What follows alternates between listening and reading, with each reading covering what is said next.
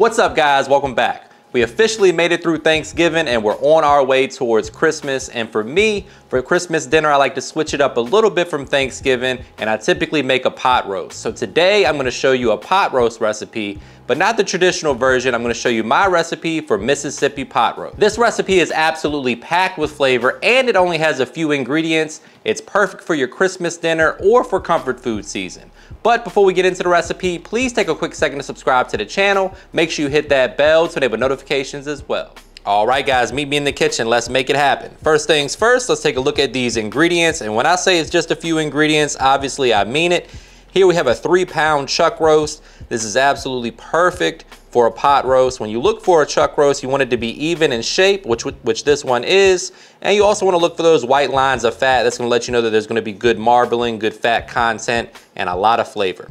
We got 1 stick of butter because it's the holiday season. Everything needs a stick of butter. We got a ranch packet, a au jus gravy packet. Now, typically, I'm not a fan of getting my seasonings out of packets, but this recipe is foolproof, and these two are the way to go.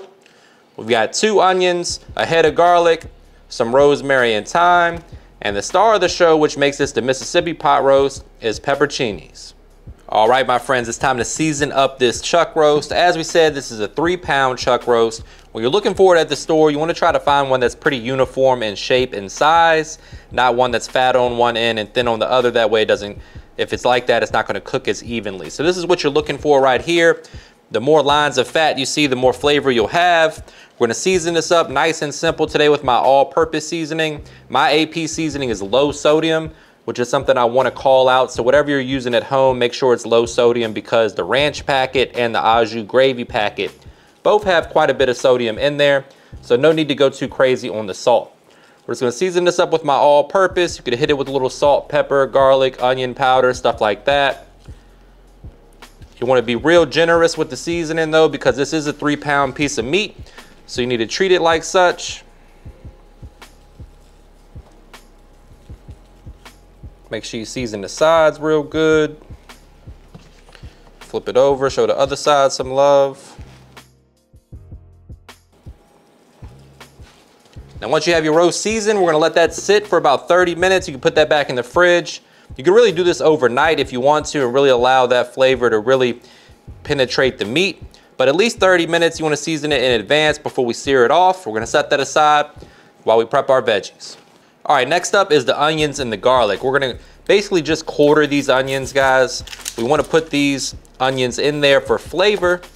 All right, so we're basically just going to quarter these onions up, and then I'm going to use this whole head of garlic. This is going to act as a bed or a nest for our roast to sit on.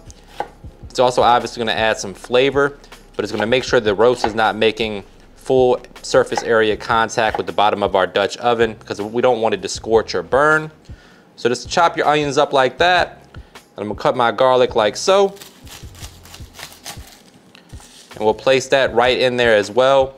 That way the roast and the gravy can absorb all that garlic flavor, and then we'll just discard it at the end. All right, guys, I got my oven preheated to 325. We have our Dutch oven here, about 2 tablespoons of avocado oil in the bottom. Our roast has been seasoned for at least 30 minutes. And we're gonna place that right in the skillet or the Dutch oven. Press down firmly for maximum surface area contact, because we need to develop some crust and some flavor. We're gonna give that about 3 or 4 minutes per side. Make sure you get a nice crust on there, a nice golden brown color, and then we'll flip it over.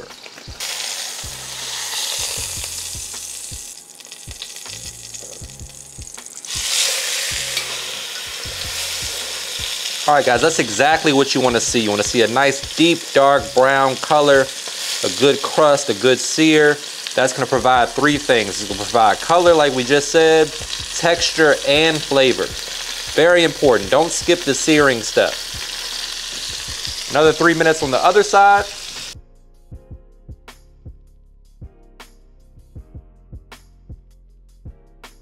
Beautiful color on both sides. All right, so as you can see, we have tons of fond developing at the bottom of the skillet. I'm gonna go ahead and add that stick of butter in there. All right, guys, so we've gone ahead and melted our stick of butter. To that, we're gonna add our 2 onions and our head of garlic. Just let that cook a little bit, start to soften up. That'll be where we place our roast.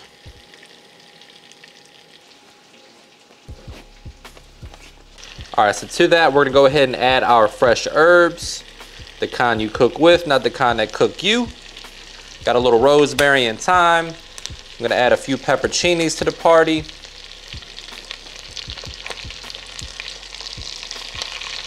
A little bit of the pepperoncini juice as well, about a half cup of that. Then add the roast back. The rest of those pepperoncinis. Next up, we're going in with about 3 cups of chicken broth, just till it reaches about the shoulders of the roast. You don't want to fully submerge it. Maybe 3.5, depending on how big your roast is. And then really the final 2 ingredients, guys, are the au jus gravy mix and the ranch dressing mix. So we're gonna dump that right on in there, cover it with the lid, and place that in the oven at 325 degrees until it's fork tender. Now you can do this in the pressure cooker. It'll take you about an hour, or you can do it in the slow cooker, which is like the opposite of the pressure cooker, and it'll take you anywhere between 4 to 6 hours. Same steps apply though. You wanna go ahead and sear it first and then add it to your slow cooker or crock pot. As this cooks, it'll start to make a delicious gravy. Those peppers will cook down, provide a little acidity. Tons of flavor in this one, guys. You gotta give it a try. Go ahead and cover it with the lid, pop it in the oven. All right, my friends, this is what we're looking like after just over 3 hours for this 3-pound chuck roast. It's absolutely as tender as it can be. As you can see, just shredding right apart with a fork. That's what you want to see. So we're gonna go ahead and plate this up. I'm gonna show you guys how to thicken this sauce up, turn it into a nice little gravy. We're gonna plate it up with some mashed potatoes. You can serve this over rice. Oh man, just look at that.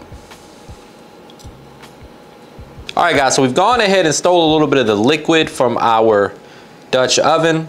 We're gonna bring that up to a simmer. Here I have what's called a slurry, which is basically just a combination of cornstarch and cold water, equal parts. This is gonna be a thickening agent. So all you gotta do is bring this up to a boil, hit it with your slurry, and watch your gravy thicken up beautifully, just like us during the holiday season. All right, so as you can see, we're approaching a gentle boil, and in goes the slurry.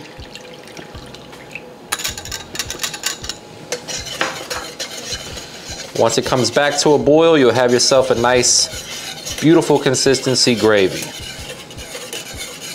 So as you can see, she's thickening up already. Just let it boil for a second or two. And it doesn't get more flavorful than that, folks. Once it coats the back of a spoon, that's what you want to see. All right, guys, so we've gone ahead and plated this up over a mound of mash, got the pot roast on top, a couple pepperoncinis. This is the part where you got to brace yourself for a trademark money shot. Say it with me, guys, looking good. So add enough gravy to the plate.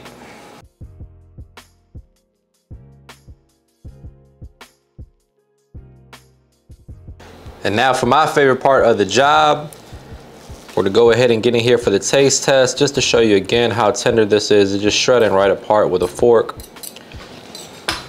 You guys know the drill. Moment of truth. Here goes nothing.